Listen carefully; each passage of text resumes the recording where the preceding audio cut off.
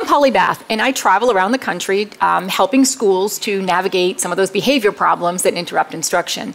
Today, I'm going to answer one of your questions that comes from high school. Here goes. I told a student the other day that her grades were slipping. It didn't matter to her at all. Many of my high school students don't seem to care about anything. I'm more concerned about their future than they are.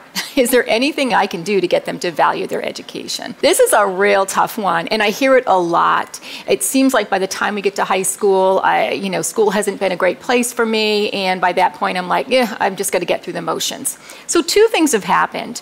Over the years, kids have kind of looked at school as a checklist of things to do.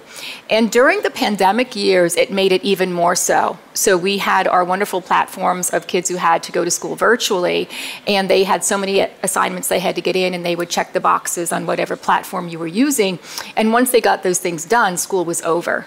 So that's a problem because school shouldn't be a list of things to do. School is an experience. The whole thing is a learning experience, and there has to be something motivating behind it.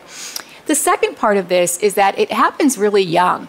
I was watching a news story the other day, and they were interviewing children who were going to a new summer camp. They were getting picked up by the bus, taken to the summer camp, and then brought home just as if they were going to school every day. The question to the child was, "What do you think? Isn't this like going to school?" The answer the child said on the air on a news story was, "Oh no, it's not like learning, this is fun." And it just it stabbed my heart, because what that child was saying at a very young age is that it's not fun to go to school. And we don't have to make everything fun, but let's face it, we all avoid things that are difficult for us or not kind of our choice of what we'd like to do. So a couple things we can do at the high school level, because as we know, it gets harder at the high school level because we've already had years of, all right, we did it through this so we can start living. So we have that kind of perception of school that makes it hard at that level.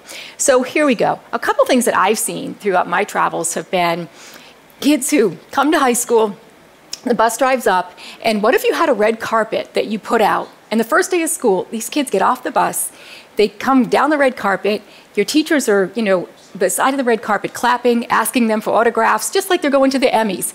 What would happen to those kids' minds? They'd be like, blown. I've actually seen at school do this, and they did it with an orange carpet the first day of school because that was part of their school colors. I also have seen teachers who, at the high school level, will dismiss kids, dancing them out the building. Sounds silly, sounds crazy, but I once witnessed a high school teacher who had a boombox on his shoulder, and he was dancing to the 1970s, 80s tunes, and kids were just looking at him like he had like 3 heads. But I gotta tell you something. Some kids danced with them, other kids just went, and other teachers smiled, and before you know it, a couple other teachers did it. And we saw after a while kids who would purposely go upstairs to that floor to leave school, and they'd have to go down another floor because that mattered to them. You can't make them love school and care about education if their perception is already in a place where I gotta get out of here. But what you can do is present little things that kids start to change their perception a little bit, and they get a little bit more engaged in school, which is going to help you in every angle.